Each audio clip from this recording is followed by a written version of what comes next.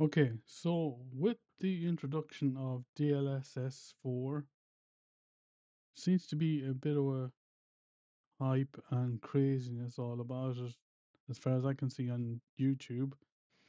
A lot of streamers are saying it's a game changer and it is massively improving their simming experience in 2020 and 2024.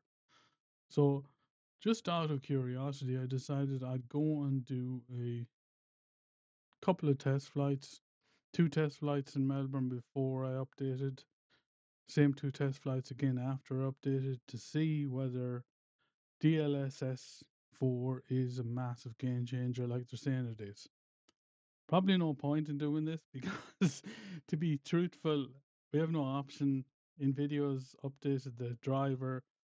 When you update to the next version of your driver on whatever GPU you're using, it's going to have DLSS4 in it, or yeah, as part of it, so you have no option. But just thought it was interesting that people were going a bit crazy, going, "Oh my God, it's like it's really improved the sim." I just wanted to see whether it would improve the sim, and so I've done, as I say, done four flights, uploaded them.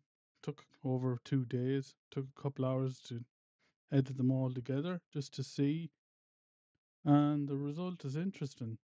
So I'm just looking at where I uploaded it, and for the baseline, I'm running a 3080 RTX i7 1400 processor, 128 gigs of RAM.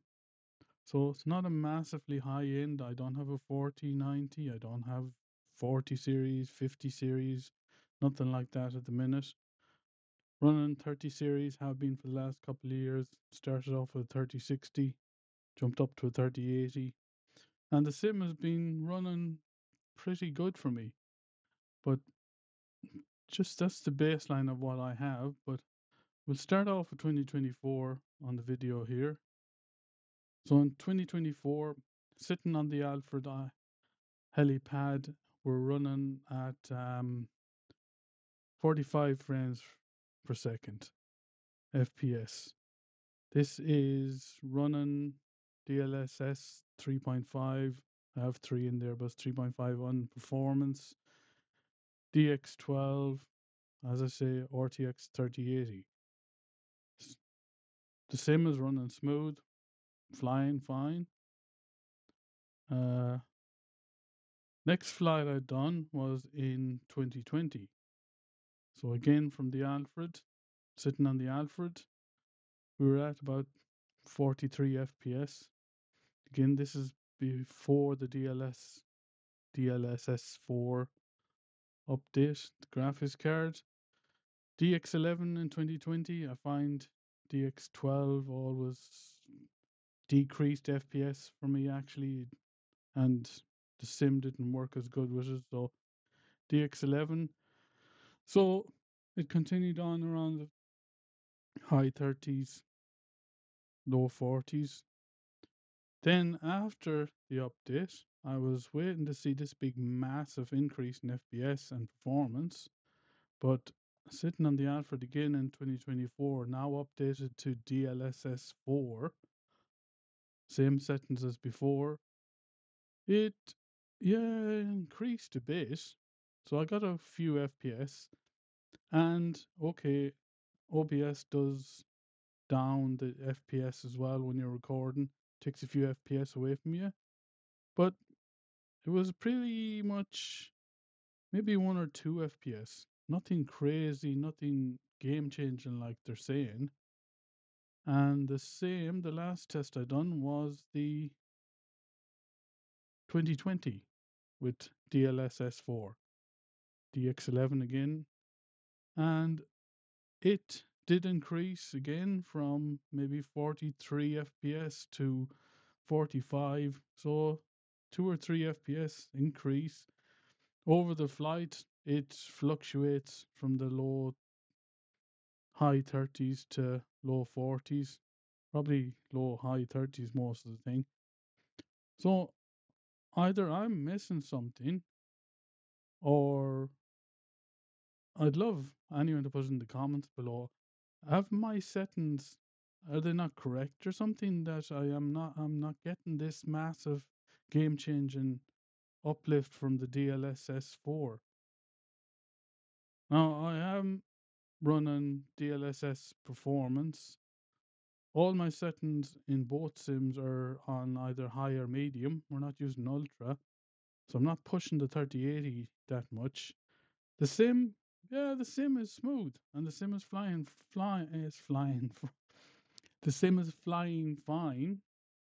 So I guess I shouldn't worry as much. I actually say that I shouldn't be chasing FPS, but I just thought I'd do this test to see where if this was a massive game changer, as they're all saying. Now maybe they're all running. I don't know. Maybe they're all running 40 series, 50 series graphics cards with i9s CPUs and a crazy load of memory or something, but I'm not seeing a big massive uplift on my FPS from my 3080 with my i7 1400K. So again, someone in the comments below might say, well, you don't have this done or you don't have that done. The video that's playing in the background there is, I've uploaded it. It's about over 2 hours long. It is a test video just to see with the test flights. I have my settings in there. I have everything that I done. So I just thought, as I say, it's probably no interest to anybody. I just thought I'd put it up to see.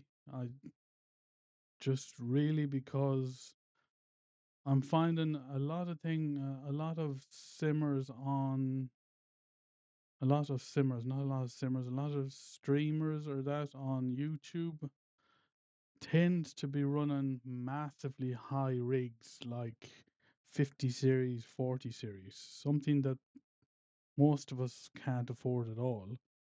And i9s, and I think not their fault, I don't blame them, but I guess they I don't know whether you call it normal or the usual simmer like ourselves that can't afford these big rigs are sort of scratching their head when they're coming out going, this is a game changer.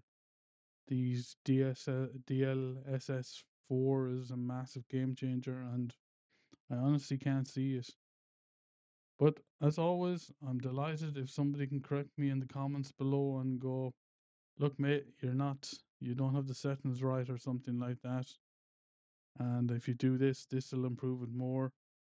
Or if somebody comes along and goes, yeah, you're right, it's not going to do much until you get hit the 40 series or the 50 series of the graphics cards. But anyways, that's my rant over, and probably no interest to anybody else, only myself. But I'd be interested if anyone else is having the same experience with their Sims, or if somebody can come along and go, look, I have a lower card and I'm getting a massive increase. I've got a 3060 and I'm getting a massive increase. I'd be really interested to see that. And also, maybe I haven't tried it in VR yet. I have a Pimax, so possibly a lot of the hype maybe it's for VR in 2020. I know that one of the simmers I was watching was a VR simmer, and he said he was getting better performance. So maybe it's in the VR rather than the normal on-screen flying. But anyways, as I say, that's enough of my ranting, and we'll chat to you later. Okay, bye.